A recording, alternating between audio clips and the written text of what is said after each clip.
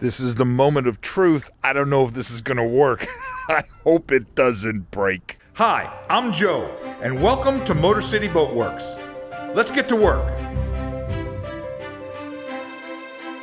We're back in the Boat Works, and the projects are never ending. But before we get started, I want to take a moment to thank all of the subscribers of the channel. I really appreciate the comments that a lot of people made on my last episode, YouTube versus my boat building. I never expected to receive the positive feedback that I got from all of you, and I want to tell you I really appreciate it. I especially want to thank our Patreons. They're growing every day.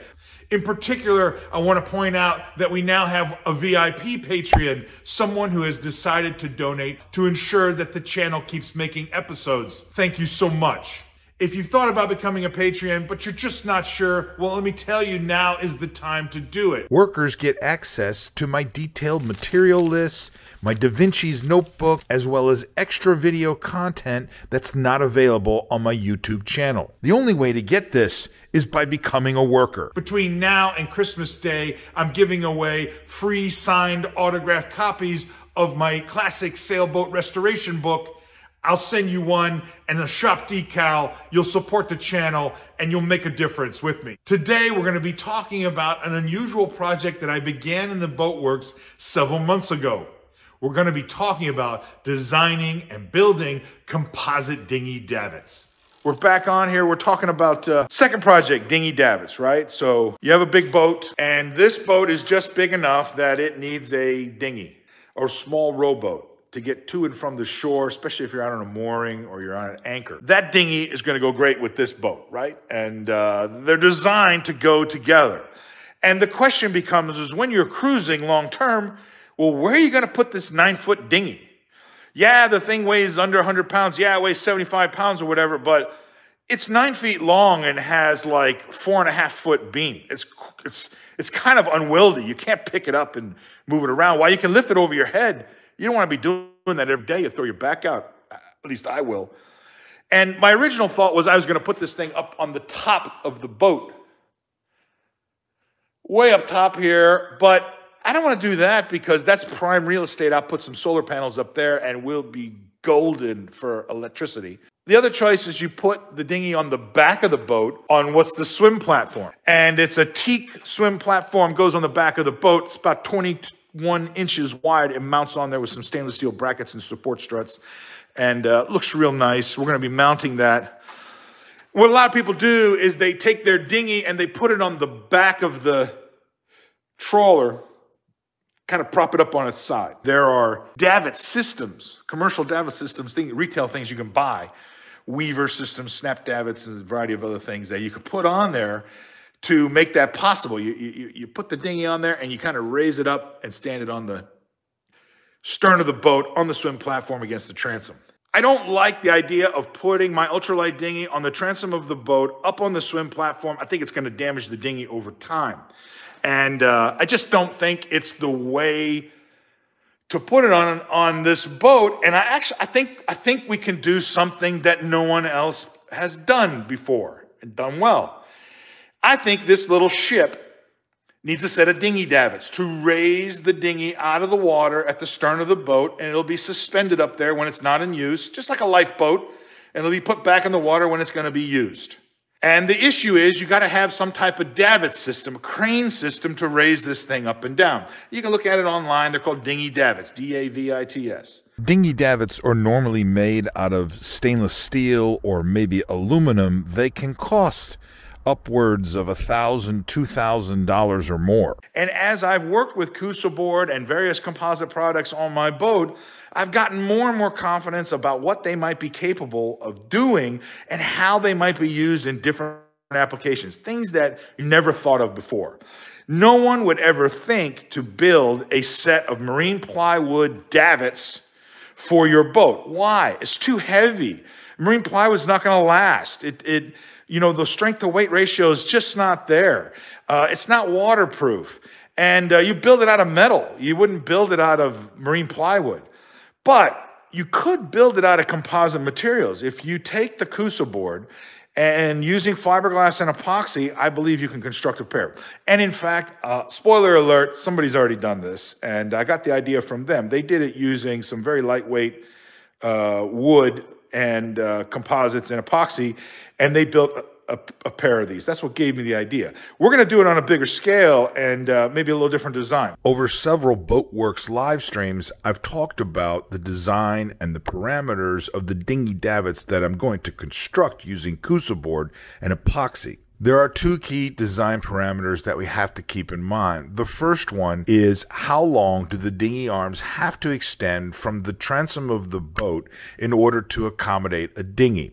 And there's a formula for this. The beam of the dinghy divided by 2 plus 10%. This is how long the davit arms have to extend. The second design parameter is the dinghy davits have to be able to be shortened. Every inch counts, and the dinghy davits have to be able to be taken apart in order for the boat to be stored when it's out of the water. My solution to this was to create a dinghy davit base and a dinghy davit arm that attached to the base but could be removed at a later date for storage. The whole thing would be constructed using a grid work inside the base and the arms of the davits. They would be made out of 1/2-inch Coosa board. If you're not familiar with this product, be sure to check out my Coosa board and composites playlist so you can get an idea of its capabilities. To reinforce it, I would apply 7-ounce fiberglass cloth to each side of the Coosa board. For the entire project, it used about 1/2 sheet of Coosa board. Coosa board is a marine plywood substitute. It's made of a rigid polyurethane foam that's impregnated with fiberglass weaving. It can be worked using normal woodworking tools, but you need to be aware that the particles it puts off from the cutting and the grinding, those can be really harmful to your health. You need to make sure you wear proper protective gear. In addition, I find that Coosa board tends to wear out my saw blades, so I set aside my blades and I have particular ones that I use and reuse to cut the Coosa board. Today I'm beginning to build the internal structure of the composite dinghy davits. The dinghy davits are comprised of 3 pieces.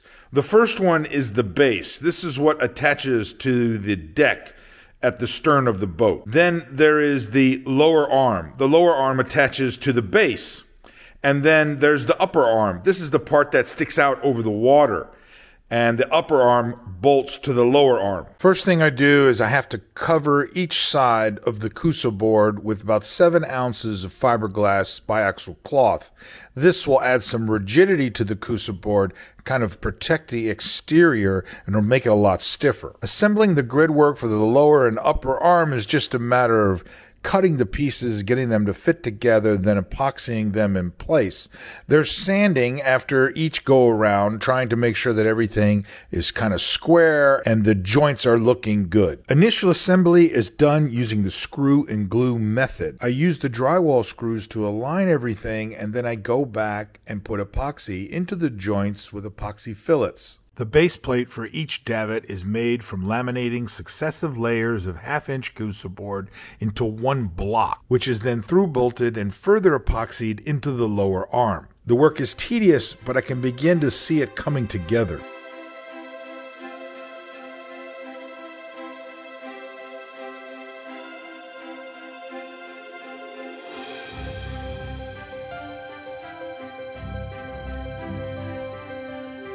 A lot of sanding, but it feels like we're really starting to make progress on these composite dinghy davits. I've got the basic shapes of the upper arms and now the bases completed, and I have to attach a couple pieces of hardware that will not be accessible once I totally enclose the bases or the arms.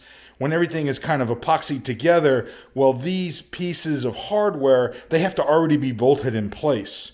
This means that I have to kind of do a little bit of finishing where I'm actually mounting them so that I can go back later on and begin the finishing, sanding, and painting process that's going to happen to the dinghy davits. We've got 2 bases that are done. We're going to be mounting a cleat right here, another one right there.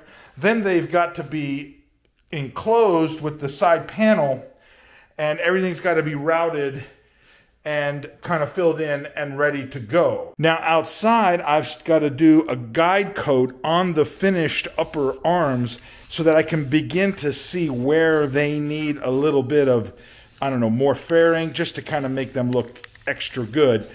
This process is multi-step, multi-stage. Anything I can do to show me the imperfections on the surface of the Coosa board will help me later on when it comes time for final priming and painting. With the hardware installed, now it's time to start beginning the finishing process for the base and the arms. But real quick, I realized there's a problem. I'm in the process of kind of dry fitting, and the problem is that the width of the space between the base, top of the base, is about 2 inches. On one, it's 2 inches wide. On the other, it's 1 15/16 inches wide. But the width of the arm that goes inside that slot, on one of them is 2 inches and 1/8, and on another one it's 2 inches and 1/4. So basically what that means is that the upper arms are too wide to fit in the slots of the dinghy davit bases. The only solution is to make the arms thinner by about 1/16, couple sixteenths. Seems like sanding would be the way to do this, since it's such a small amount of material. And that's not the only issue. Once everything fits inside the slot, now it's a matter of getting the perfect angle so the upper arm rests fully on the bottom arm. And there's only one way to do that. It's time for a new tool. We call this one der Winkle. Ja, das ist der Winkle. It's a digital angle finder. With a high degree of accuracy, it tells us exactly how much our angles are off, so I can carefully sand off just enough material. All right, we're going to be using this product here. This is TotalBoat fairing compound. It's a 2-part mix here, a part A and a part B. And you mix the two together. Why are we doing this? What we're going to do is be filling in the imperfections in the Coosa board, especially from my assembly. Seams and things that I got wrong. Most of that's been filled in already with a high density filler. But what we want to do now, this is for the finishing process. We're going to use this fairing compound. It sands down real nice and should give us a nice smooth finish. And we can kind of fill in all of the problems that are on the Coosa board here. I used this product before when I did the end caps for the rubber rail. It came out really well, so we'll go ahead and continue using it. The fairing process will probably take about 2 coats. You do 1 coat, you let it cure and dry, and then you come back, sand it. And we might do another coat after that, make sure we get everything, make sure there's no spots we missed. And eventually, once we've got it to the point where it has a really good surface, we'll be ready to prime and paint. I talked about this in one of my other videos. The secret to keeping your paint cans clean and proper for like touch-ups and stuff, especially if you're going to be using over a period of time. You don't want the paint to go bad.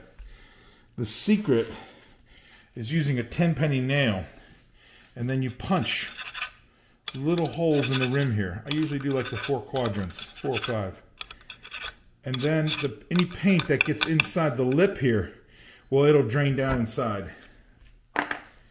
And keep your lip nice and clean so that you get a good seal every time.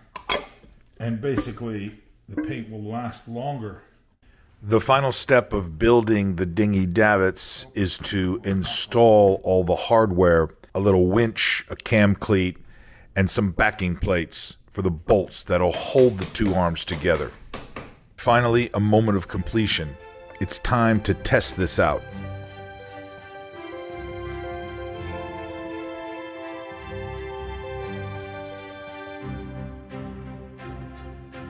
This is the moment of truth. I don't know if this is going to work. I hope it doesn't break.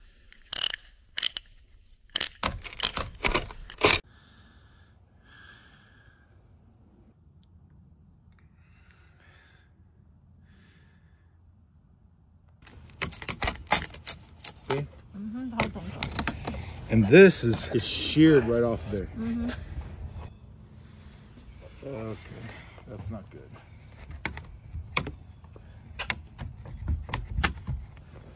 Oh, this is terrible. This is not good. That means that bond's not strong enough.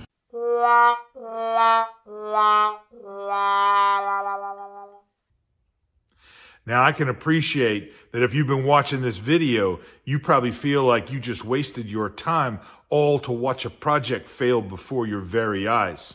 Now, you can imagine how I feel several hundred hours into this project and a several $100s more just trying to make it work. I went back and I repaired the base and tried to reinforce it with some stainless steel. But on a second attempt, it only broke again. All this led me to realize a little too late that Coosa board is not the material to be trying to make a pair of dinghy davits. The forces on the base of the dinghy davits are just too much. The base has to be integral to the davit itself. I made one of the fundamental amateur boat building and boat restoration mistakes. All right, so follow me here because I'm only going to go through this once. What we're going to do is we're going to take the flux capacitor with these settings. We're going to run it through a half capacity Fluter-Schnagen valve, and then at 0.02513%, we use the dilithium crystals, which brings us back to the Wade-Johnson effect. I haven't invented that yet, but I'm working on it. And then from there, we're going to get to our energy source. It's going to power our boat. It'll be amazing and super economical. Did you get that? Does that make sense? You know, sometimes I'll get emails from amateur boat restorers, and they'll want to know if they can take their tuna boat and add some solar powered, convert to electricity, and then go ahead and run a compressed air engine to make their boat some sort of ultra eco-friendly, quasi-industrial fishing boat. And I gotta say, what are you, some type of mad scientist? I always tell people, go ahead and leave the invention to the airship captains and stick with just doing a normal, regular boat restoration. A sure way to go bankrupt is to try and do some experimental, never tried before, electrical, mechanical conversion to your boat. You might think you're some sort of Da Vinci, but let's be honest. You have to have really deep pockets to do some sort of experimental boat building. I try to tell people, just stick with what works. It'll ensure that your boat restoration or boat building goes smoothly. I'm going to tell you, this project was a real gut punch. I started thinking about what would it cost to have someone fabricate my dinghy davits out of aluminum using my same design. What was that going to cost me? It was really kind of depressing. But you got to get back up on the horse. And wouldn't you know it, after some careful searching on Craigslist, I found a pair of forged aluminum dinghy davits for $50. But hey, that's a story for another episode. I hope you enjoyed your time in the shop. I want to thank you for stopping by. We'll see you next time. Stay motivated. If you like these videos, please hit the subscribe button. These videos would not be possible without your support.